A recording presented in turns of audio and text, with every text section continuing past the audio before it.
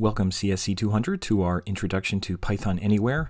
This will be our online IDE that we'll be using for creating and managing MySQL databases.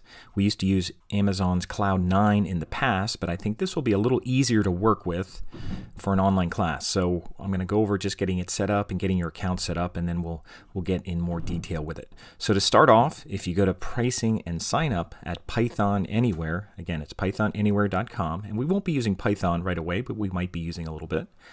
You're going to go to create a beginner account, which is free.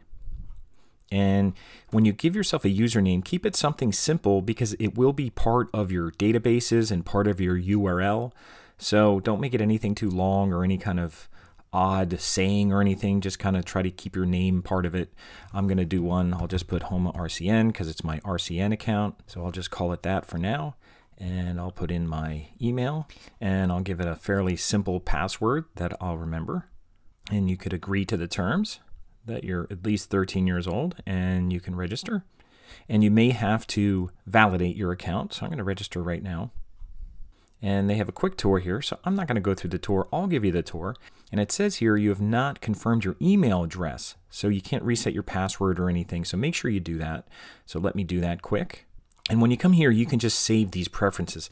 It says hints and tips, downtime alerts. If you don't want any of this stuff, you can uncheck this, but I'll just keep it checked for now. You can even check the newsletter if you want, and I'll hit save. That's all you have to do when you get to this part. And then I'll go back here and just click on my link again, and it should update. So I'll go back to dashboard just to show you around a little bit. There's a dashboard here, and you'll see things like consoles, files. We won't be really using notebooks or web apps, and the same links are up here: dashboard, consoles, files, web tasks we won't really use, and databases. And just to show you some things here, if you go to consoles, we'll be using consoles. You could only have 2 consoles open, and that shouldn't really be an issue. But notice that you can start a Bash console, a MySQL console, even Python consoles here. We'll talk about that later, but you can only have 2 open. So these are the consoles. That's the command line. You know, when you click on this, that'll look like something like that, where you get command line environment that we're going to learn to work in. So that's what that is. I'll just hit back.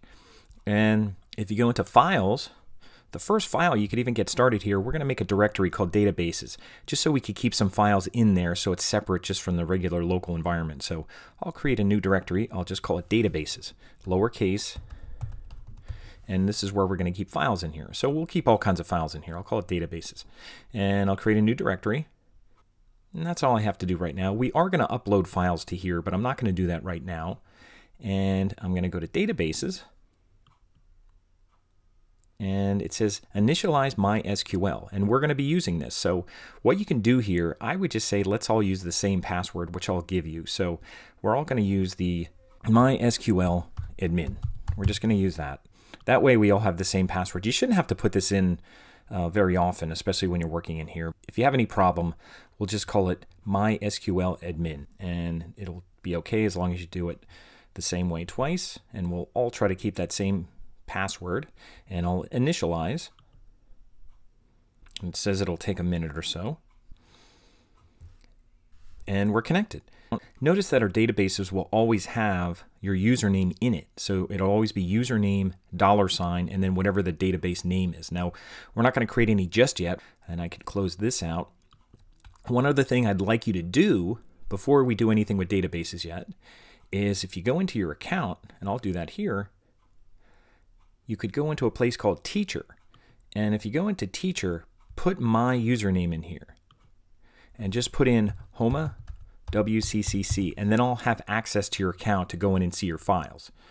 So that way you don't have to be uploading things, and you might have to upload things occasionally, but I'll be able to see your files and help you if you have problems or anything like that. So you're just going to put in Homa WCCC. That's my PythonAnywhere username, at least as an instructor, and I'll check that here. Hopefully it lets me, and that means I'll be able to go in and see your account. So that's all you have to do right now to get set up. So if you go to your dashboard, you can see there's a Bash console which we had started, and we could close that. We have no files, we just created a directory. And as far as databases, if I go up here, and I could look here too, I could go to consoles here. You can see there's one open, so I'm just going to close out of that because I didn't do anything. So I'll just close that console. And under databases, we just set up our MySQL. I'm not sure why this is coming up again because we already did that. Oh, I guess because I didn't create a database. That's actually why this is happening here. It'll keep doing this until we create a database, I think. So let me just check this out here. I'll use the same thing, MySQL admin. Actually, as long as we're doing this here, let's just create a database. We'll just call it Presidents, and then I'll show you how to upload a database. We've used this one in other classes, but just call it Presidents. If this comes here, we'll just put Presidents, lowercase, because we're going to use a capital letter for tables. But for this, you just have to put in lowercase Presidents. And that's all we're doing is creating it. We don't have any data in it yet or anything like that. So I'm just going to hit create. You shouldn't have to do anything here yet. Let's just hit create. And that should be fine. So we shouldn't have to do this. We already did that. Hopefully we're okay. And then we'll have a console here for Presidents where there won't be anything there. You'll just go in here and there'll be no tables or anything like that. So we won't do anything just yet, but we will create a database. So let me actually just go back. And this is our first database that we're going to create. And what we're going to do is import data to put in there. So we'll do that in our next video, but we should be okay here. Let me just go back and make sure we're okay. I'll go back to Files. And let me just go to Databases and make sure it's not asking me to... Yeah, I guess you have to create a database where it's going to keep asking you to put a password in. So if you just create one just with the name Presidents, and you could always delete it too. Now to turn in your assignment, which we're calling ex1a, make sure you go back to My Warren and go to your course and just go to Coursework and look for the assignment in Unit 1. It's going to be PythonAnywhere account setup ex1a, and just click on the link. And then in here, make sure you add a comment. You're just going to add a comment. You don't have to put in a picture or link anything. You're just going to type your username. So I can match up your username with your name. So when I grade it, I know who it is because I know your username isn't going to be just your name. Some people use all kinds of different usernames. So make sure you put your username in here for your PythonAnywhere account and then just hit save. So that's all you have to do for that part of it to turn in the assignment. So that's all that we have to do right now is just set up our first database. It's just an empty database, and we're going to import some data into it so we have a table inside it with some information, and we'll stop here.